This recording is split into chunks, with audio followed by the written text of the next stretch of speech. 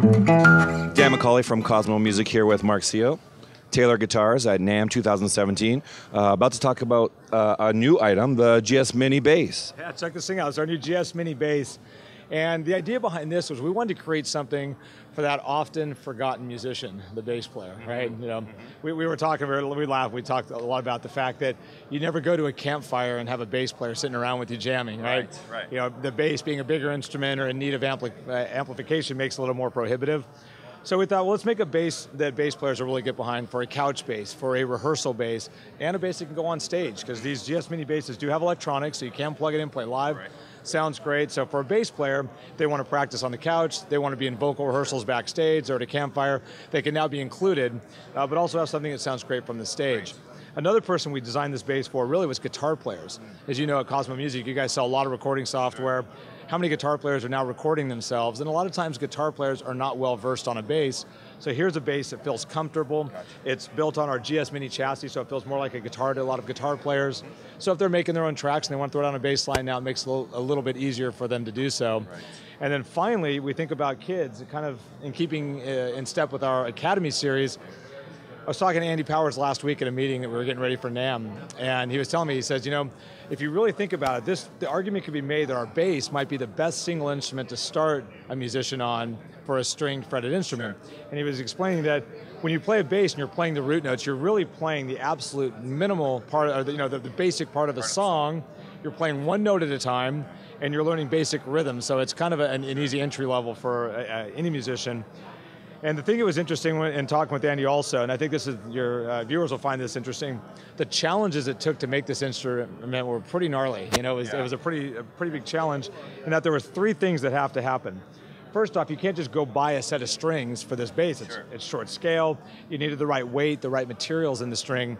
So we partnered with Diodario, and we came up with a nylon core, bronze wrapped, dipped in their EXP coating. Right. And what that does is it allows the string to last longer, but the nylon gives it a much slinkier feel, and it gives it a great tone with the bronze. So all those things kind of together, it was really the sum of its parts that made the string work really well with this instrument. The second hurdle we had to come up with was these bridge pins. We needed a way to get the string to break at a less angle, because they're big, thick bass strings. You can't just do a 90-degree angle over the saddle. So Andy invented this dual-pronged bridge pin. It looks like a little fork. It's really cool. You push the string in, push the fork down, and it pushes the string more to the back of the guitar, which makes that angle significantly less steep, which works ideal for keeping the energy transfer onto the strings and those types of things. But then the really cool part about it was as you tighten the string, the little pins kind of go apart and it locks it in place. So it's the exact tension it needs to lock the string in place. Really clever. Yeah. In fact, so much so we got a patent on it, and you know, I'm sure we'll see more of that technology somewhere down the road. The final phase here was this. When you have a bigger bass string, you need a bigger post to wrap it around. Problem with a bigger post is you typically have way bigger winders, and that would make the guitar top heavy and not look right. So we worked with one of our tuning key manufacturers to come up with a bigger post with a normal machine head, which aesthetically makes the bass look fantastic, but it also tunes perfectly. And it's just a really comfortable little bass to play. When I play it, even in a room full of people with some noise,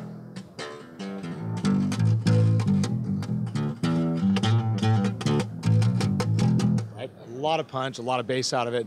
And so I think people are going to find this to be just an incredible instrument. My little side note was when I was in that meeting I was telling you about last week, and, you know, we had marketing guys in there, and I probably should have been a little more respectful, but Andy hands me the bass. I couldn't stop playing. I was interrupting everybody and driving everybody nuts because I didn't want to put it down. So when you go into Cosmo Music and you try this thing out, give yourself a little bit of time, because you're going to want to sit and play around with it a little bit. It's surprisingly resonant, right? Like you can hear it, no trouble whether it's amplified or not, right? Absolutely true, yeah. Playing with other guitar players acoustically, we did some jams this morning as we were setting up, and it really cuts. It's really neat. When you plug it in, it sounds fantastic as well. The other cool thing, I don't know if I mentioned, but it does come with a gig bag also, so a really nice soft shell case, and these will be available, I think, right after March. Okay. Great. Thanks again, Marc.